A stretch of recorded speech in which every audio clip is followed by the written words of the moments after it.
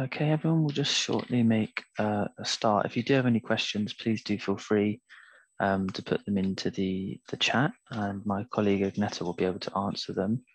We'll have time at the end as well for a Q&A. So if you have any further questions that haven't already been answered by the webinar or by Agneta in the chat, then we'll have time at the end to also discuss anything that may not have been raised. So yeah, just before we get going, welcome to this webinar on, it's called the Smash Your Interview webinar. So for some of our courses, undergraduate courses, and for some postgraduate courses as well, you will have to take part in an interview as part of the application process. So we're hoping that this webinar today will be able to prepare you for that part of the application process, and answer any questions that you might have regarding the application process, how to prepare for your interviews, and yeah, how to smash your interviews. So yeah, just before we get started, my name's Harry. I'm a student recruitment assistant with the University of Greenwich, and I'll be hosting this webinar. So welcome, thank you very much for coming. And my colleague Agneta, who's also works with me in student recruitment, she'll be answering questions in the chat. So we do have a Q&A function if you'd like to ask a question, and Agneta will hopefully be able to answer them for you. But you can also ask questions in the chat, and Agneta will be monitoring that throughout the webinar. Yeah, so without further ado, we'll get going on this. Just some quick things to go through regarding Zoom. Please do not share any personal information in the chat functions or to any of the individuals in the meeting. Please only use your first name if you're joining the meeting. Do not share any, as I said, personal information like your telephone number, any photos, address, any inappropriate language. This is a webinar to discuss information relating to interviews. Anything that is completely, out of the ordinary, we will be able to flag that. Agneta will be able to see what comes into the chat. So please do keep everything appropriate. And please do not directly message myself, for example, as the host, because it will be distracting me from providing the webinar. So please do keep your messages to just in the chat. And Agneta will try her best to get through everything she can. And as I should stress, this webinar is being recorded. So hopefully later on we'll be able to release some of this information onto our website, and you'll be able to watch this recording later on at your own pace and your own time. Okay, this is just to do with how to remain anonymous on Zoom. After clicking the joining link, you're already in here already, but you can put in a different alternative name. All of you would have been joining without your video at the moment. And also all of your audio would have been turned off for the webinar as it goes on. But as I said earlier, please do ask questions or type comments into the chat. Okay, so hopefully by the end of this webinar, we would have gone over to what to expect on the day of your interview, how to effectively prepare for your interview, the key criteria for selection during the selection process, and some tips on best performance. And then a Q&A right at the end. Okay, so what is the point of an interview? As I said at the beginning, it's not every single one of our courses that require an interview as part of the application process. However, we do have an interview as part of the application process for certain courses. So this is to make sure that we are having the most suitable applicants for the courses that we provide, and that each applicant is given a fair and equal chance in securing their place. We want to make sure that the process is transparent, and it will be conducted within legal requirements.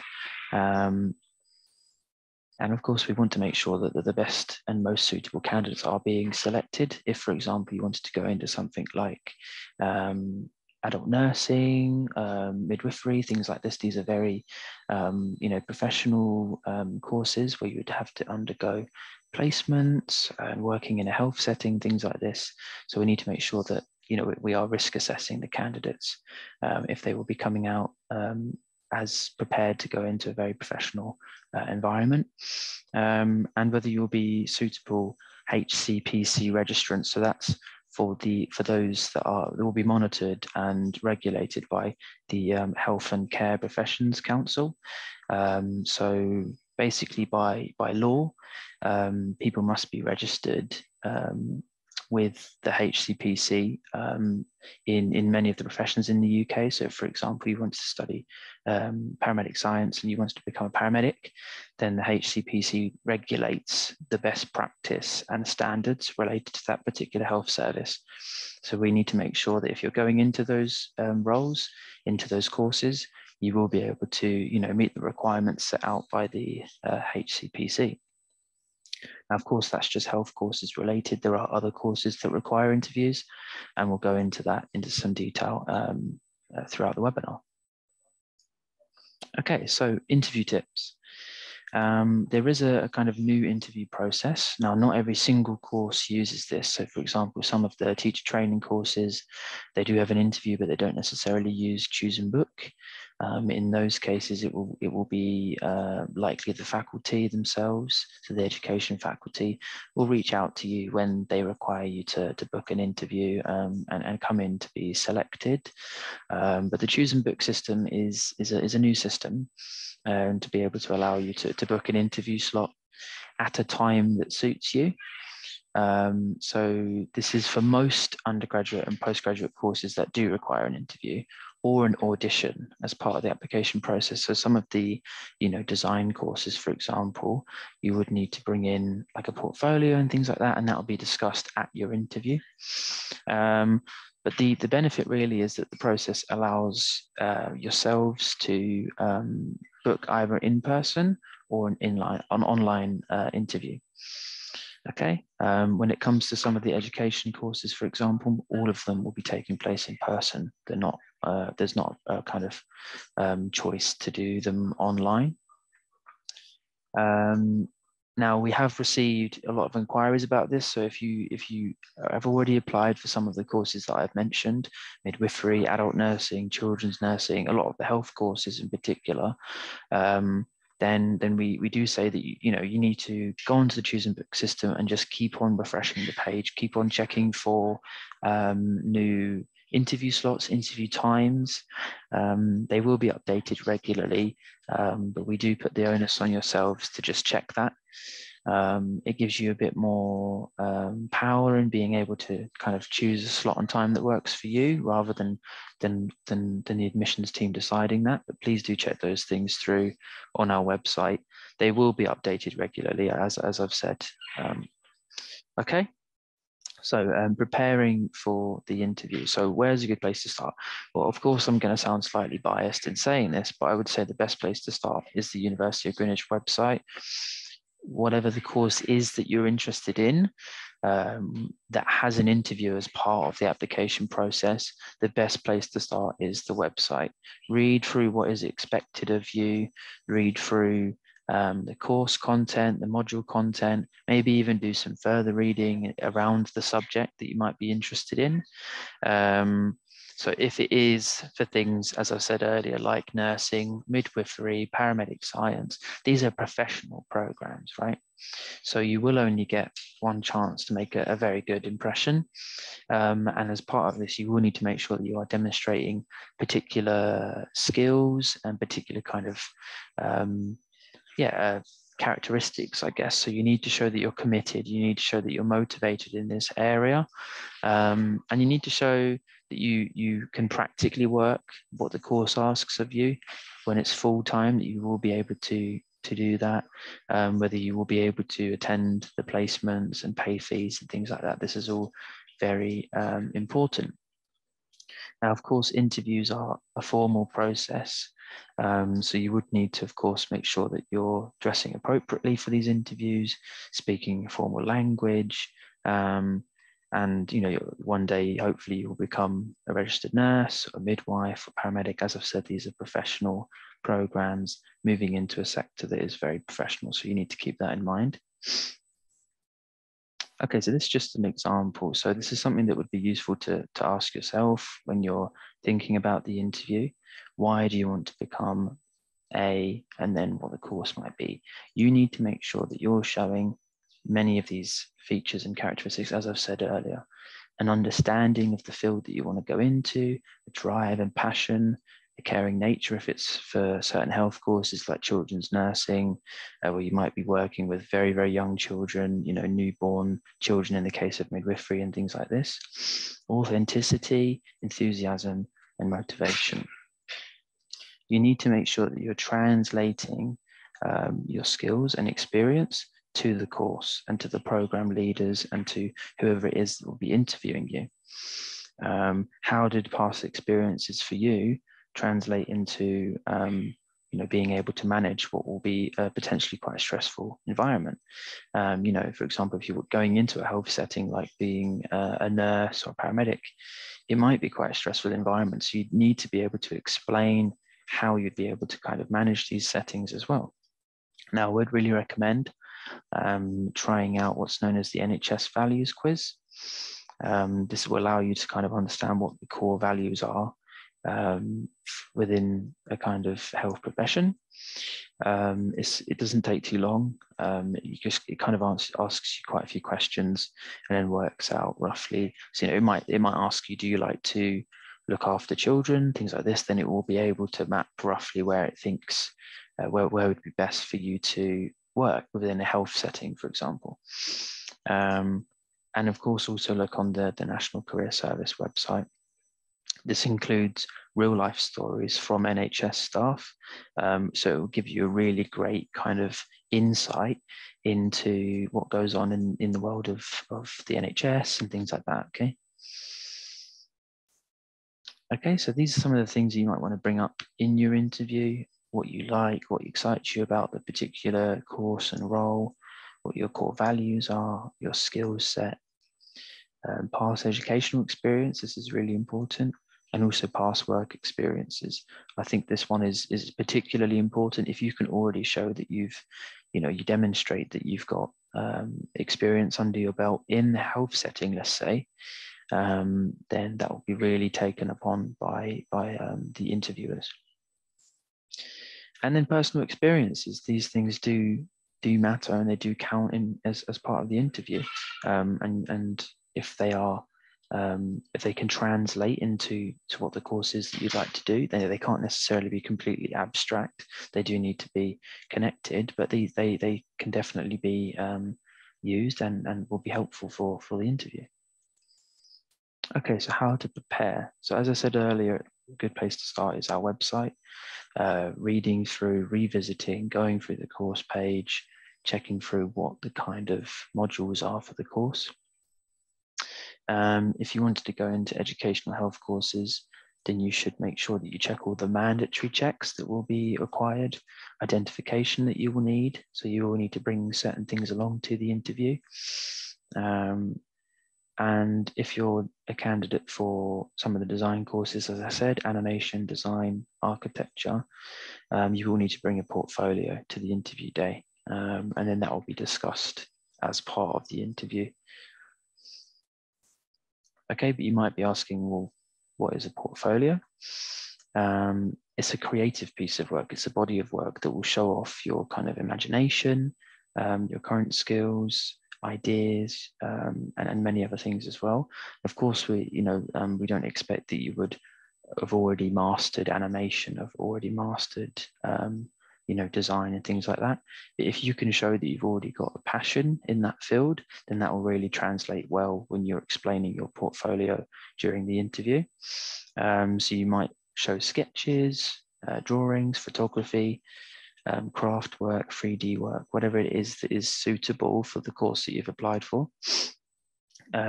Generally, it will contain physical, it can contain these things, physical, digital, interactive work, or screen-based work.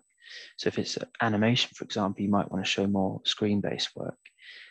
If it's an architecture course, you might want to show more, physical or like written work or sketches and things like that. Okay, if you are going for one of these design courses, then you need to make sure you bring your portfolio with you on your interview day. Now, if you're based outside of England and have been asked to send that in, then you need to do so at least 3 days before your interview date.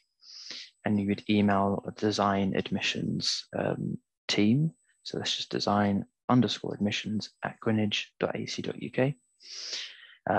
Online interviews are only available for those who do not live in England, though. So if you do reside in England, then you would be expected to come in person for these interviews.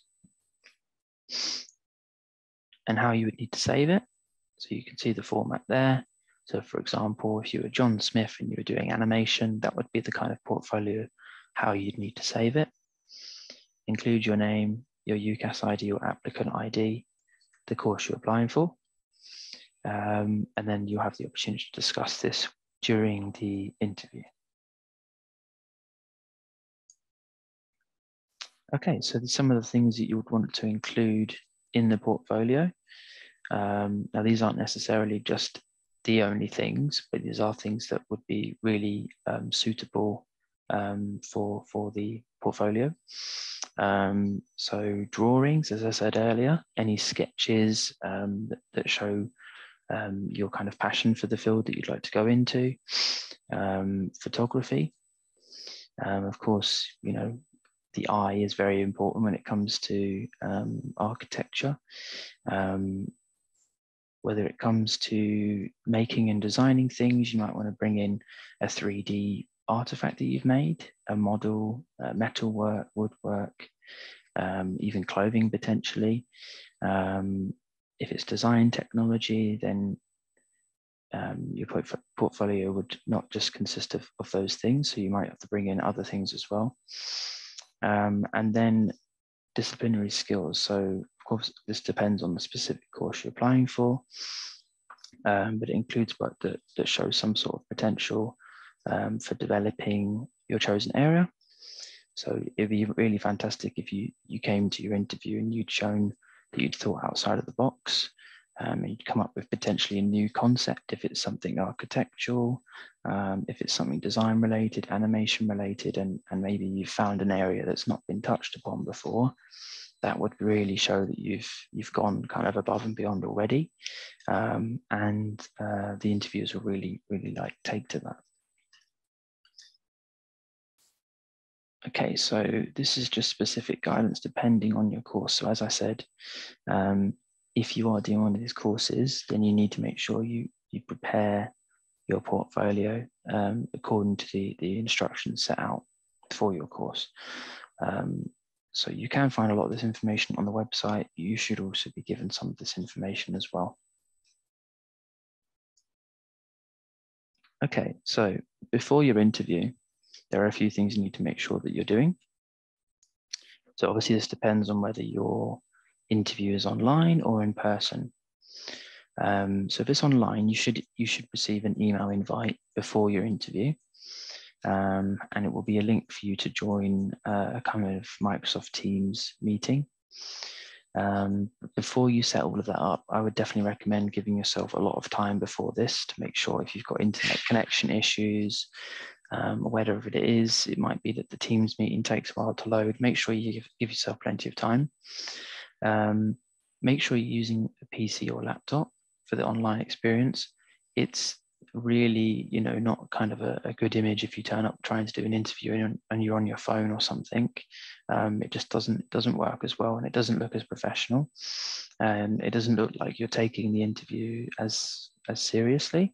So make sure that you do use a PC or a desktop or a laptop. Make sure you are in a quiet place. You don't want to be doing an interview in a noisy cafe or in a public park where there's people running around you or whatever it is. You need to make sure you're in a quiet place, using a neutral background. So again, you don't want the kind of background to be you in a shop or something like that, you need to make sure that you're in preferably your home or a quiet part of a library or something like that. Make sure you're in a quiet setting. And as I said, make sure you give plenty of time to set up your device, log in, and prepare everything. Good 10 minutes before. Of course, you might be feeling nervous before the interview, but that's why if you take 10-15 minutes, make sure you've got water with you as well, and just have a kind of 10-15 minutes to just breathe and get ready for the interview.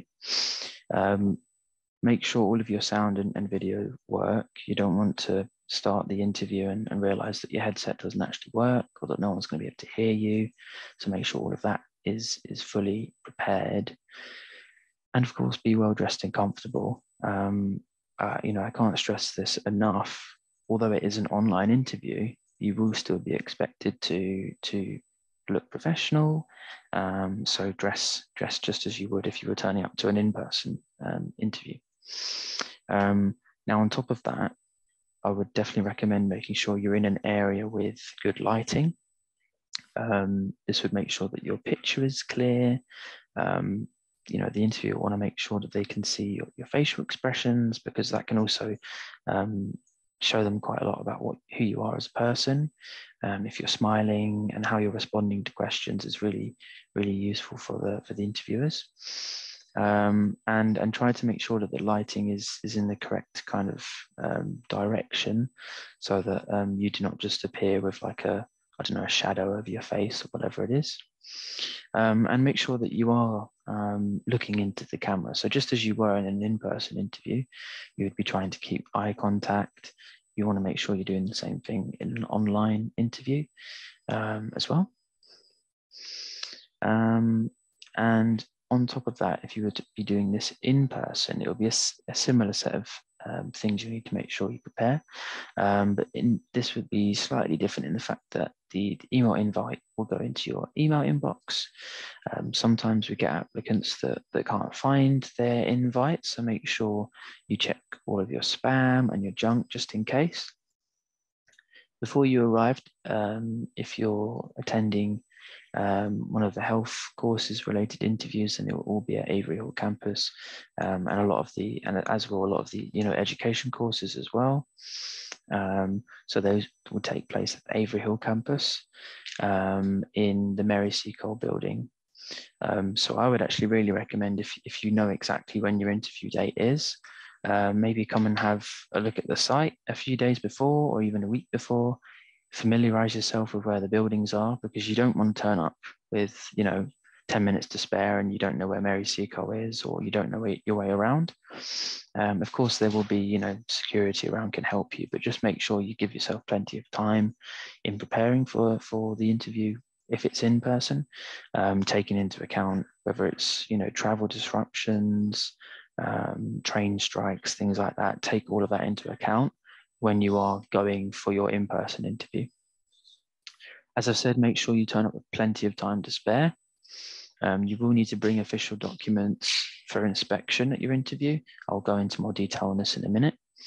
And prepare yourself for what will be a panel interview. So you will be answering questions, but to multiple panelists. So it won't just be one-to-one, it will be one to maybe two or more people, okay?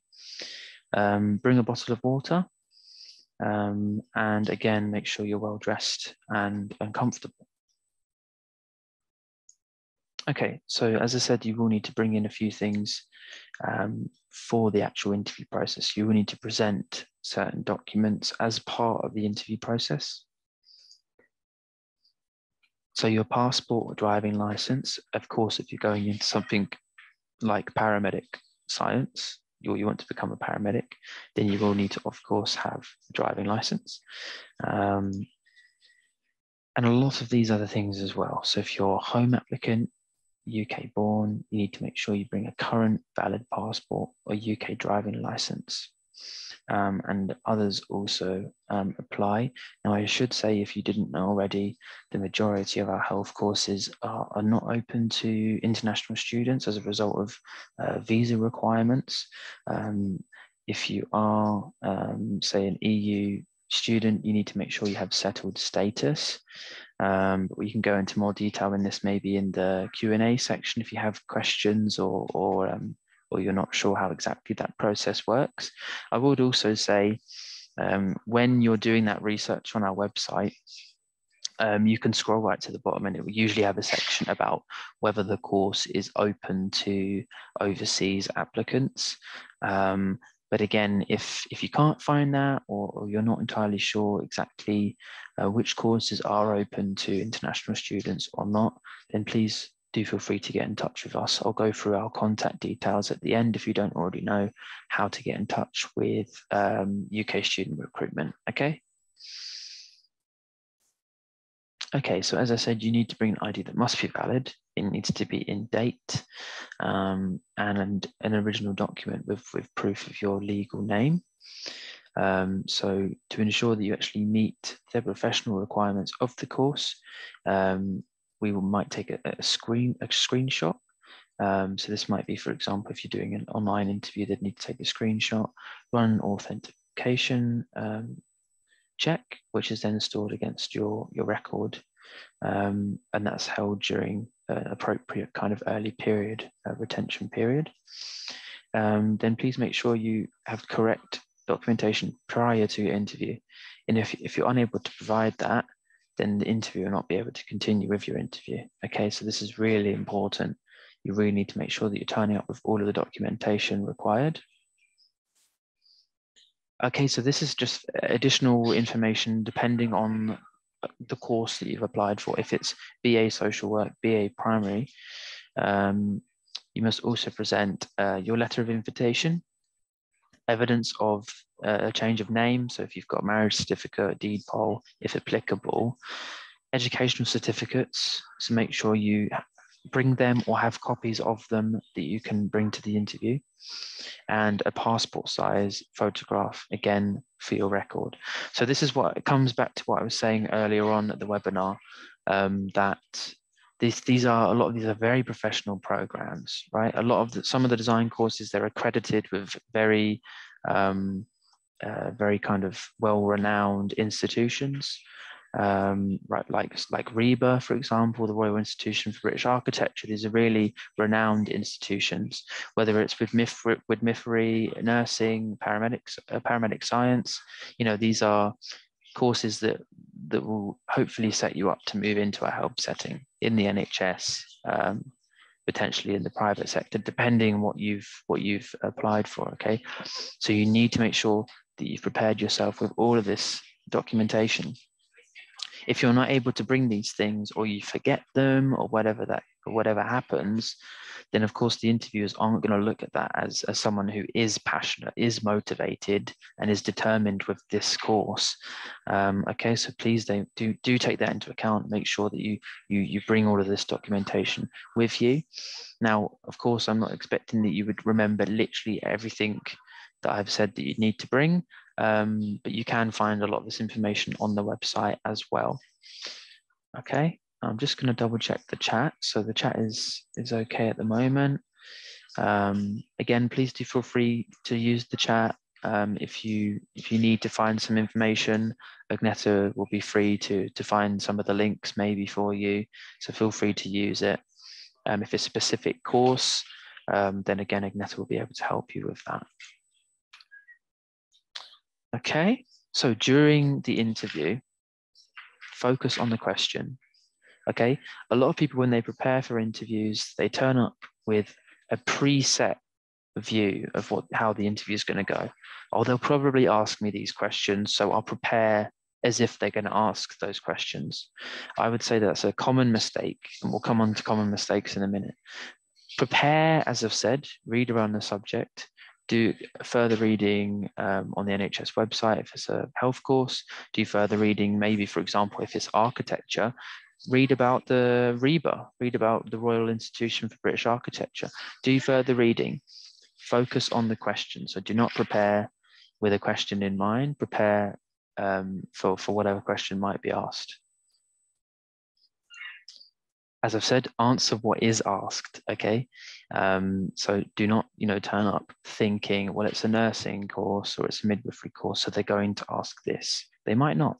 They might ask something very personal related, not delving in deep, but they might ask something to kind of judge your character. These are things that you also need to prepare. Emphasize your strengths, okay? So, don't turn up and say, oh, I've got no experience or something like that, for example. Turn up and with as much evidence of your strengths possible. If you are someone who, for example, hasn't got a lot of work experience under your belt, then you can still show, oh, I've been proactive in looking for this kind of work experience. I've started volunteering, I've started doing this. This will show that you are motivated, okay? Do not be afraid to ask for clarification or to come back to a question, okay? I think some people panic that when a question's been asked, they have to, oh, I've got to find the answer immediately, okay? We're all human. We understand that people are under stress and there's a lot of pressure around interviews. So do take your time, ask for clarification if you're not 100% sure if the question is making sense, then do feel free to do that. And they will respect that a lot more rather than trying to answer it kind of frantically, okay?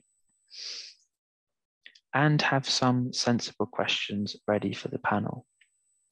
Okay, if you come having done research, maybe you've read an online kind of article around the area. Maybe you've read something specific about children's nursing. And you say, well, I was reading this the other day about children's nursing. Is that kind of the work that I might be doing? Or, make sure that you've come with prepared questions, because again, that will really show that you've got the motivation, you've got the passion there already. And of course, smile and be nice, okay? So, think of, for example, if you're going into healthcare, if you were going to the hospital, you'd want to be treated respectfully. You want to be treated by a nurse who is very nice and is looking out for your best interests. That is also something that they'll be looking for when it comes to the interview stage for the course, okay? So for more information, as I've said, we do have a few links that you can check out on interview preparation. So please do, if you need to screenshot that or whatever, feel free. But again, if not, you can just literally go to our main website, gre.ac.uk, and then just go to how to prepare interviews, okay? So I've gone through the main things you need to make sure that you do bring to the interview in terms of documentation. I've gone through what you need to do during the interview, but I'm also going to give a few tips on common mistakes, things that you should not do during the interview, okay? So make sure you've come prepared. If you've come with not enough preparation, the interviewers, the academics, for example, they will be able to see that. They'll know if you've maybe not read around an area, especially if they say what area within children's nursing you're interested in and you're not sure, then they might be able to see that you're not particularly decisive around particular things. Okay, so make sure you have prepared.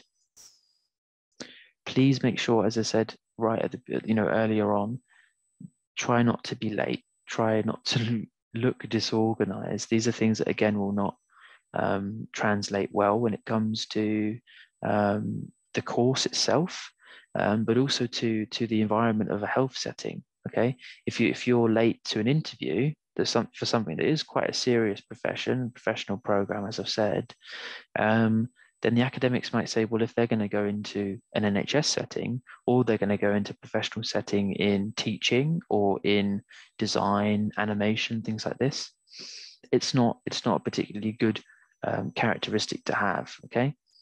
So you need to be punctual, and this is the reason why at the beginning I stressed try to give yourself as much time as possible.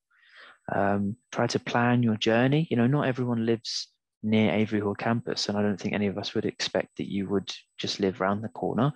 But make sure you plan your route, check it a week before, maybe test the route. Make sure that, okay, so I've tested it. It takes me about an hour without traffic, things like that. Test all these things in advance.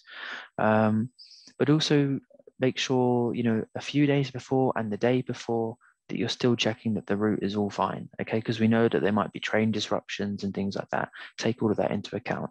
Now, of course, that is when it comes to in-person, but it goes the same when it comes to being online. Make sure that you give yourself plenty of time to get ready, get dressed, all of that kind of stuff, okay?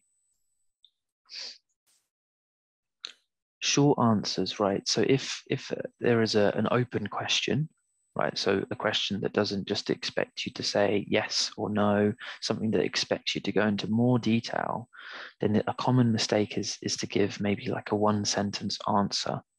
Now, that won't necessarily show that you have the kind of passion and the care for that course, okay? And that's what the admissions tutors and the academics will be looking for. They'll be looking for someone who is genuinely really interested, has shown so much passion, has done further reading, has proven that they've got some work experience and personal experiences.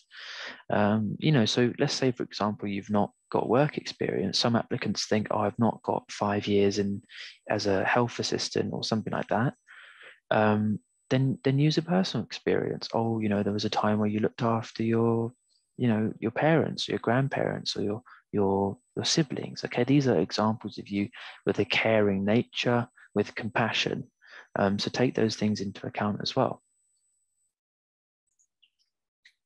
And on top of that, long rambling answers. So there's a kind of middle ground you need to find, and in between, something that's not a kind of 5-second answer, but also not a 10-minute answer. Okay, so it needs to be concise. Work out maybe 2 or 3 really good examples, for example, and kind of try to keep to them. Of course, you don't have to, you're not just limited to that, but try to keep things as concise, to the point. Use the best examples that answer the question. So you might think, well, I've got these 3 examples, but use the best one that will make sure that it fully answers the question, how you've dealt with a scenario, how you've overcome a challenge. These are things that will also be that we really looked upon in a positive way. And over rehearse questions, answers, sorry. So I said this again right at the beginning. If you've already written down, they'll ask me this, and then they ask you a question and you give a pre-rehearsed answer, well, first of all, you're not going to have answered the question. And it shows a kind of lack of flexibility. It shows that you've not maybe thought outside the box, and things like that. So to make sure that you, as I've said, read as much as you can around the subject, but also try not to turn up having read, maybe only a few things, and you're only using those as your things to talk about. Okay, so try not to over rehearse things. There is a certain kind of flexibility that's expected, as I've said.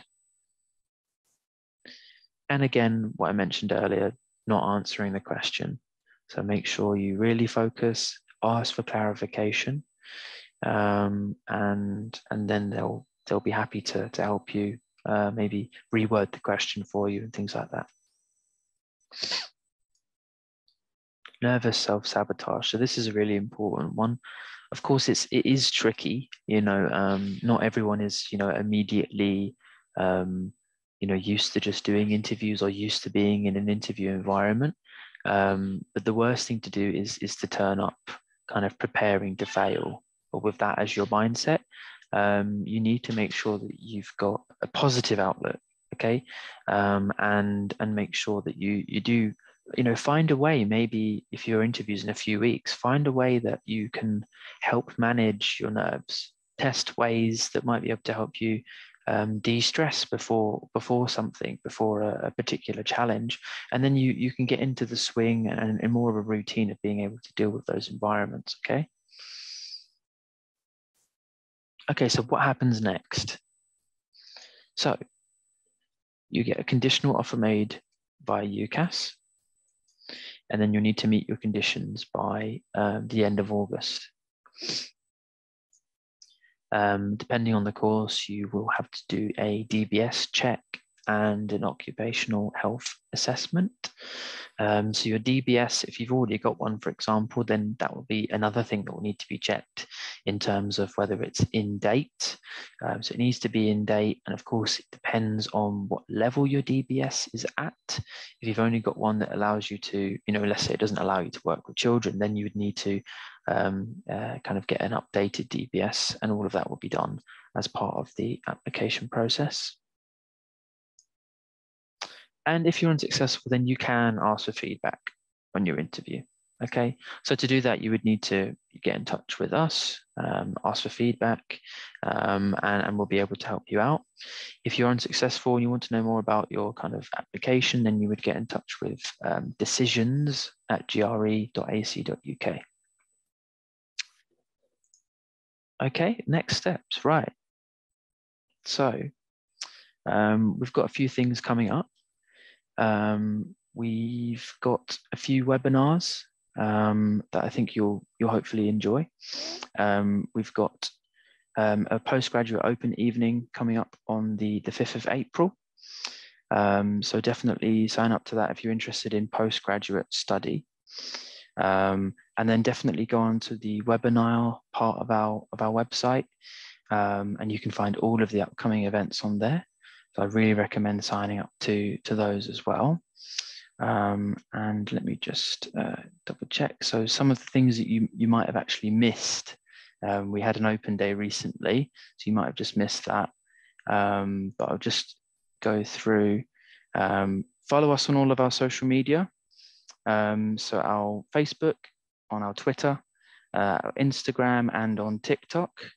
And then, as I said earlier at the beginning, if you wanted to contact us, then it will be the UK Student Recruitment Team or the Course Inquiries Team.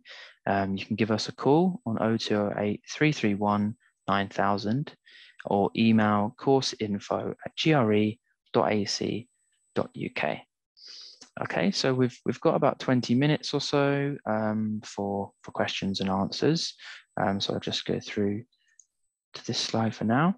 And I'll just stop the recording for now. But if you have any questions that haven't been answered, please put them in the